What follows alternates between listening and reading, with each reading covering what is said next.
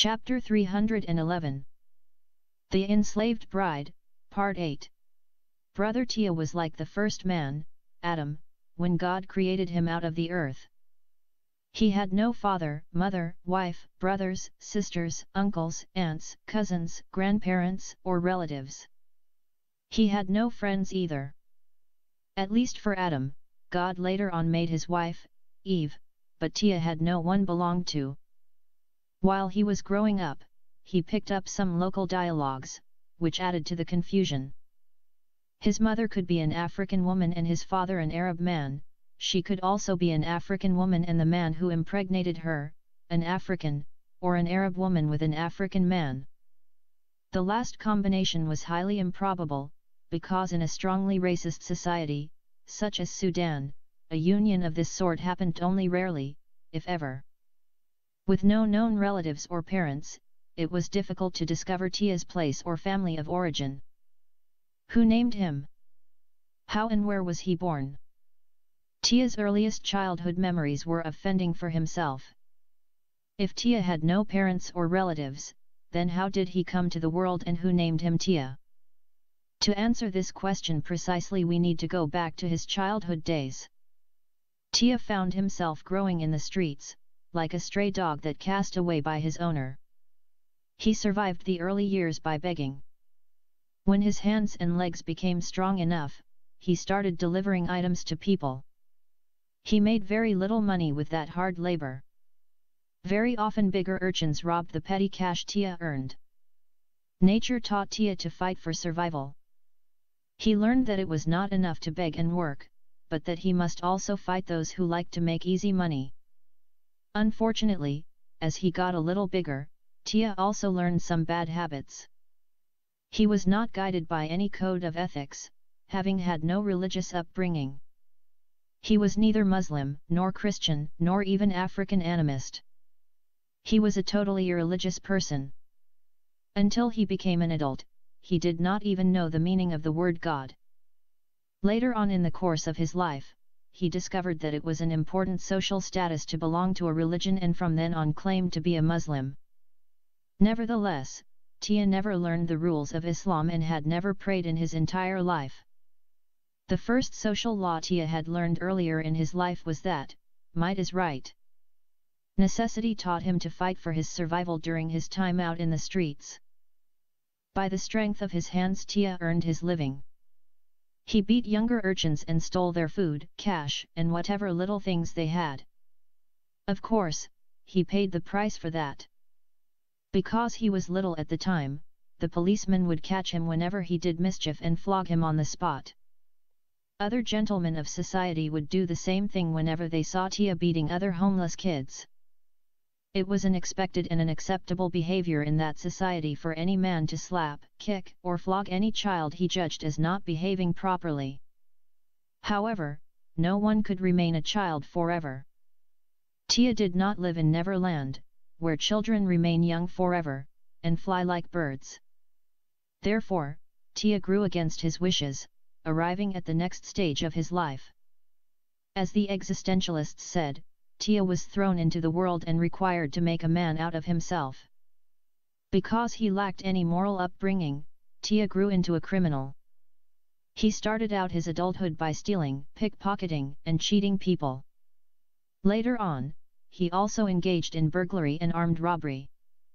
Committing armed robbery placed him in serious trouble with the law. The policeman ambushed him one night in a dark and deserted place and arrested him. Tia had been arrested several times before, for smaller crimes. In each case he served time in prison for a few months or a year at the most. Sometimes, he also got scourged for stealing things. When he was arrested for armed robbery, the judge took his case seriously and sentenced him to a long-term imprisonment. Those 14 years he spent in jail ended up being the best years of his life. Tia was sent to Shala Central Prison in Nyala City.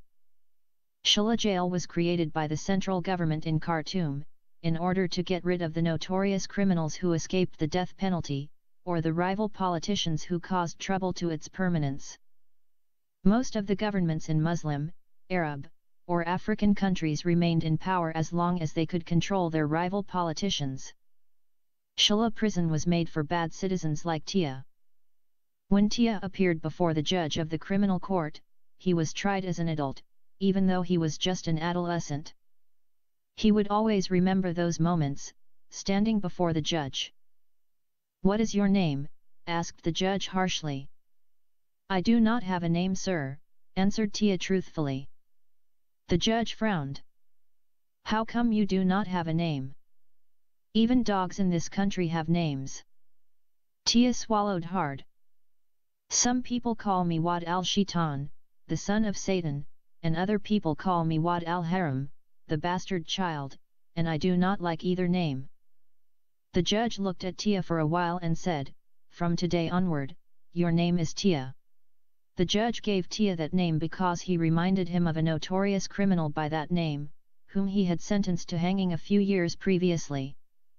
That deceased criminal looked like a twin of Tia. In this way, Tia received his first official name. "How old are you?" continued the judge his interrogation. Tia shrugged. He did not know how to answer, because he had no birth certificate to show the judge to convince him that he was minor. After a moment of thought, he answered, "I do not know, sir."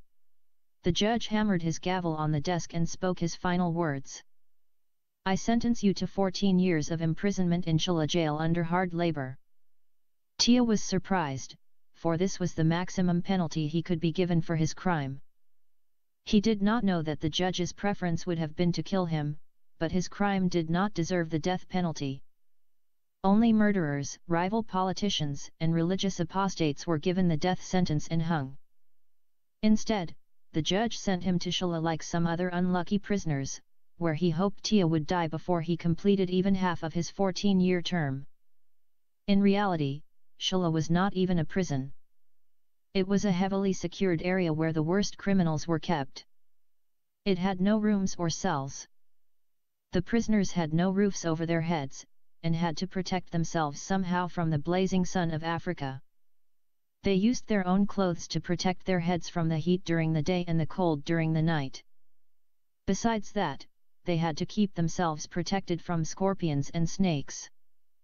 Flies and mosquitoes were the least of the many problems they had to face each day and each night. During the heavy raining season, the inmates had to use their uniforms as umbrellas.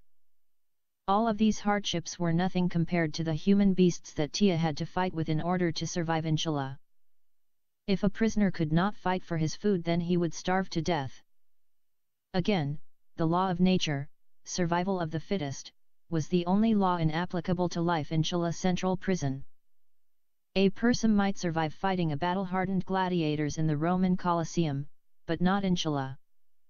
He might also prevail against hungry lions in the Roman Flavian Amphitheatre, but not in that notorious Sudanese prison.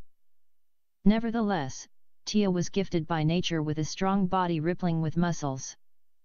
In fact, every inch of Tia's short body was covered with muscles, even his cheeks, lips, nose, and ears were muscular. Many notorious criminals tried to kill or defeat Tia in his first few days in Shilla, but they could not. Within a short time Tia earned the title of the Indestructible Man. By the strength of his muscles, Tia was able to survive in Shilla until he completed his 14 years. Those years taught him a lesson he never forgot, and that was why they were the best years of his life.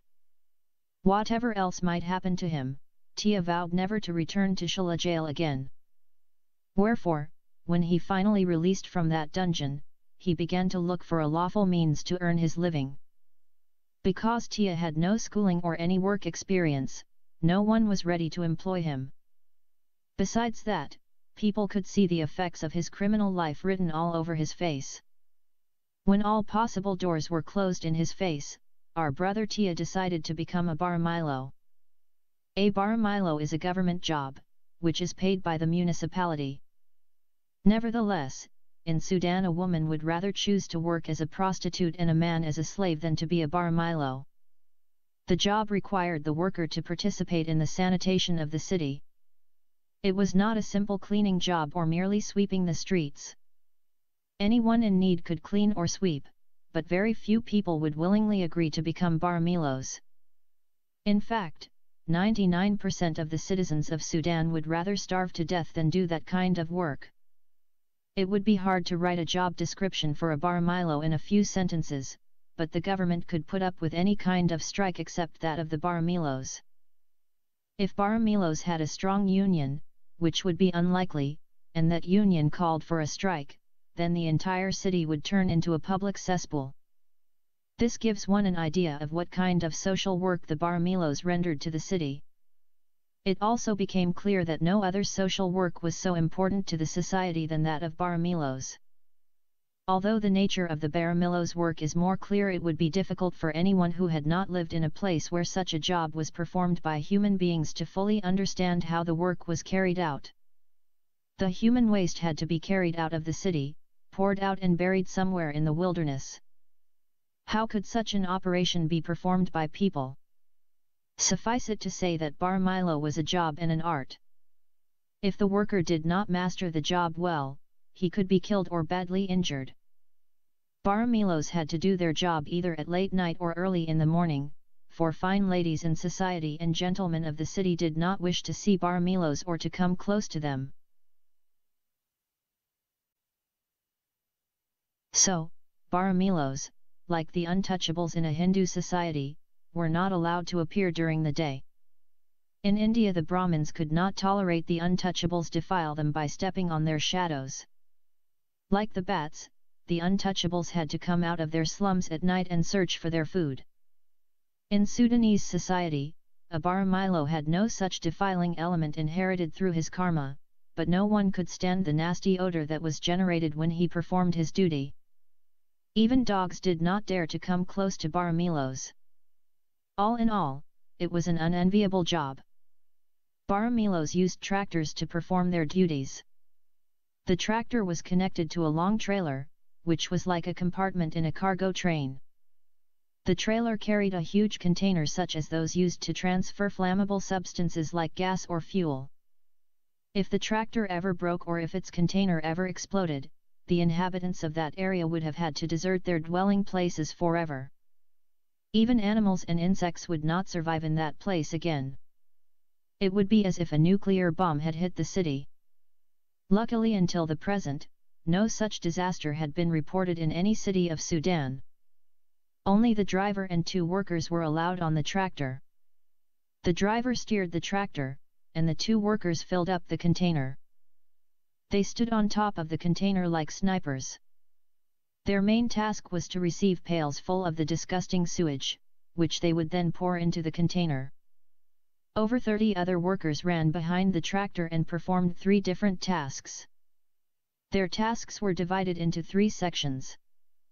10 workers ran to residences alongside the tractor, and opened toilets to remove the waste buckets. Each bucket was as heavy as a barrel, which in Arabic is called a barmil, hence the name of the workers. By the way, barmilos got their names from those barrels. Those buckets were called barmils, which means barrels. A man of normal size would not normally be able to carry one of those barrels, even if it was empty. The second set of 10 workers carried the barrels on their heads, returned to the tractor and hand them over to the 2 snipers who would shoot them into the container. As soon as the snipers emptied the barrels, they tossed them into the air. They never worried about either in which position the barrel landed, or over which head it fell. Very often the snipers did not empty the bucket fully. The remaining sludge would be sprayed all over the ground, filling the air with a pungent, nasty odor. It was the duty of the third set of 10 barmilos to collect those scattered buckets and replace them back in the toilets from which they were taken. But not all barmilos in Sudan had the privilege of a tractor, a trailer, and a container.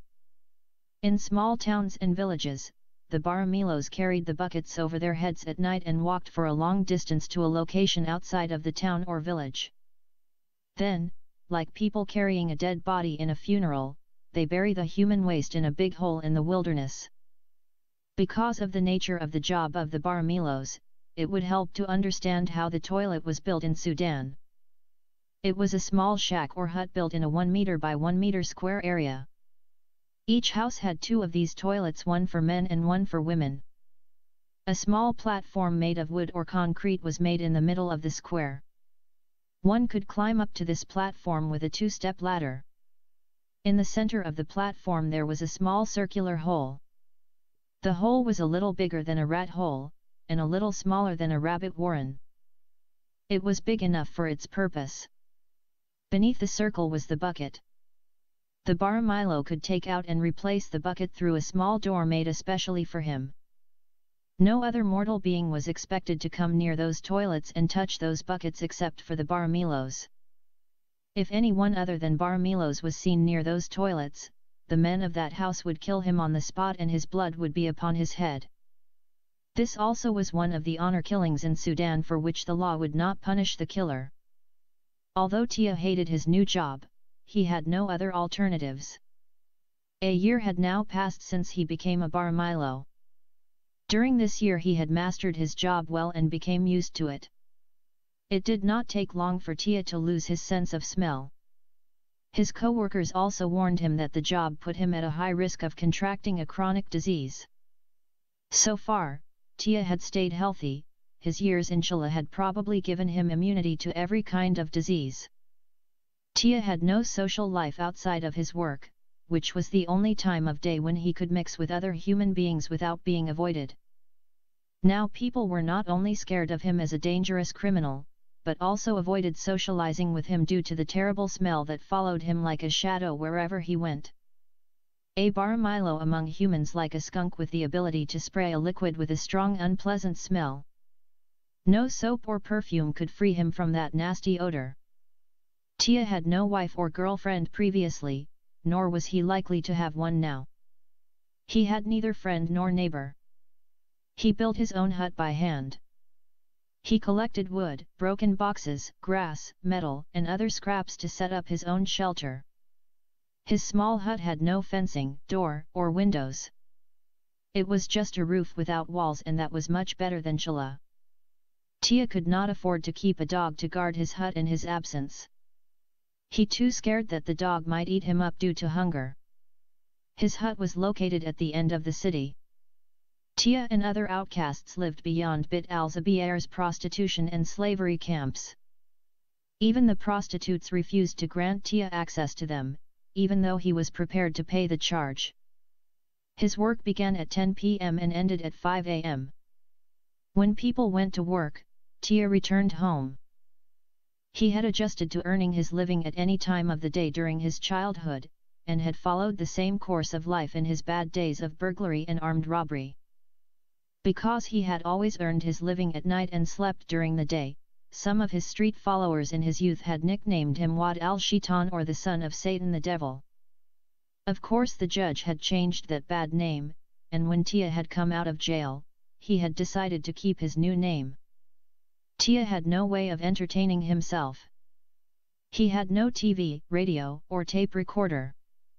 If someone had told Tia that the computer was the name of a new prophet who had appeared in Japan, he would have believed him. Imagine, then, his surprise at the chain of events, which began in his life one day. On that fateful day, as Tia was returning home from his night shift, he saw a young couple standing in front of his hut. At first he thought either the couple were strangers in the city and had lost their way, or else he had lost his senses and had begun to imagine things that were not real. He slapped his face to make sure that he was not imagining the face of the beautiful girl who was smiling at him. No one had ever showed affection to Tia before. For the first time he was being acknowledged as a human being, and like anyone else, he did have a heart that could respond to tenderness. He made a gesture with his hand, as a response to the charming smile of the beautiful girl. "Hello, brother," said the girl, still smiling. Then, she offered her hand to him. Tia did not reply, but stretched out his rough hand, and held the delicate, soft hand of the girl. "My name is Olivia, and this is my husband Malwal," said the girl, gesturing to the man beside her. His throat was dry when he answered, "My name is Tia." "We are visitors," continued Olivia, her charming smile still decorating her beautiful lips. Tia did not know what a person should do with visitors, because he had none before. He kept staring at Olivia and Malwell. Olivia relieved the awkwardness of the moment by saying, "Can we go inside your house?" Tia led the way into his small cave. Since he had no chairs or a bed, he sat on the ground and requested his guests to sit as well. Why were these people here? He soon found out. "We have come to offer you a golden opportunity," said Olivia. The expression on Tia's face revealed to Olivia that he had not understood what she had said. She rephrased her words. "I mean to say we have come to offer you a deal." "What deal?" responded Tia fearfully. During his stay in jail, he had learned that the word deal meant to kill for someone else and get paid for it. If that was what they had come to offer him, Tia had no desire to go back to Shala. "It is not a bad deal," said Malwell, speaking for the first time. Olivia nodded in agreement. "Yes, Malwell is right, it is not a bad deal. We are good citizens like you." Tia was still uncertain. He asked them, "What is your deal then?" Olivia continued her explanation. "We saw you somewhere in the city, and we knew you must be a hard-working person. We would like to help you earn some extra cash, if you will agree to do a small job for us." "What is your job?" Tia asked, becoming less fearful and more curious, "and how much will I get if I do it for you?" "We will pay you 1 million Sudanese pounds. Our payment will be in cash," said Malwell. Even if Tia were to continue working as a bar Milo for the rest of his life, he would not make 1% of that amount. With 1 million pounds, he could be reborn as another human being in a different life and in a higher caste. With that money he could abandon his filthy work, immigrate to another city, start a fresh clean life, marry a woman, have children, and when he died, his children would carry his name with pride. This is like the story of the hasty man, who built castles in the air before he sold his bottle of ghee. After building all those fancies in his imagination, the hasty man mistook his bottle of ghee for his disobedient son, whom he had not yet given birth to, and instead of the bad son, he hit the bottle with his stick and spilled the ghee. That day, Tia went through the same stages, but luckily, he had no rod in his hand to hit one of his visitors. "If your deal will not put me in trouble with the police, I am ready to accept it," said Tia, after a long silence. "I swear by the pupils of my eyes," said Olivia while placing two of her right hand's fingers near her beautiful eyes, "that our deal has nothing to do with the police. We have come to you because no one else can do this job." "Why only me?" Tia's eyes narrowed with suspicion. "Because your work as a bar Milo gives you the golden opportunity to earn £1 million overnight," said Malwell, smiling. Olivia explained what Tia had to do for them, and he gladly accepted the deal.